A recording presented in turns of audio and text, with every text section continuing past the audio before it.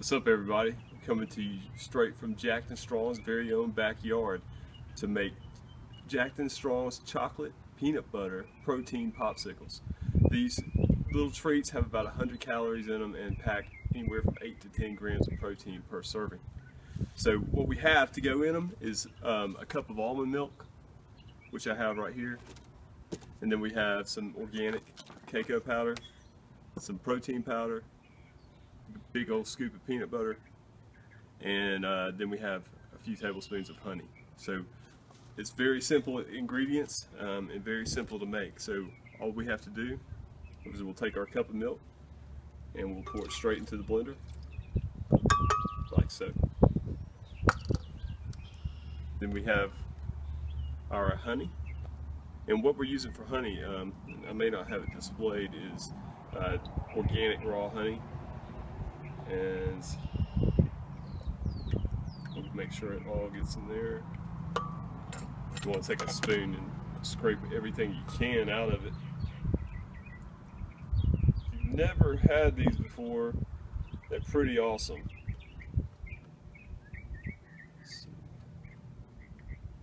Get that last little bit.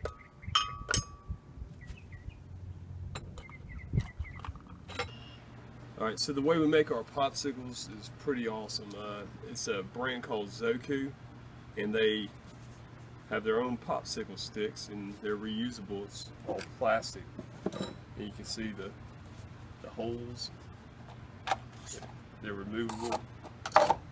Just stick your stick in, let it freeze. So that's what's going on. So we've got our milk in, and we've got our honey in. We're going to now take our peanut butter, slide that in, and I'll have the exact ratios of peanut butter to milk. Okay, so we lost camera power a couple times, so if you see the edits, that's what that's all about. But we've already got our milk in, we've got our peanut butter in, we've got our honey in, we've got to put our cacao powder in and our protein powder in. So we're just going to take a scoop of protein powder. We like heaping scoops. That's what Jack and Strong is all about.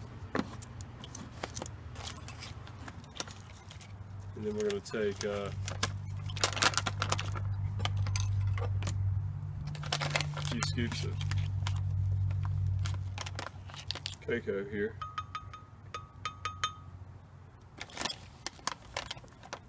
Got 2 here. I think that's enough. Yeah, it's about 2. Alright, so again we got milk, honey, peanut butter, protein, cacao. I think I've covered it all. So it's all in the blender, and all we have to do now is turn this bad boy on.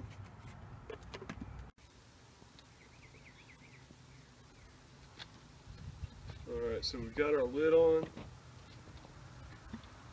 Hopefully it's on there good.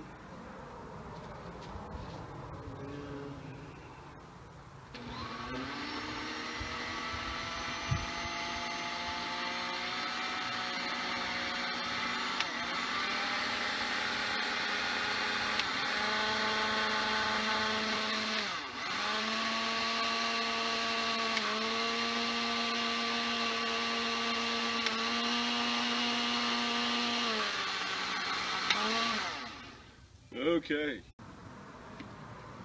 Alright, so let's get this poured very carefully. This stuff looks good.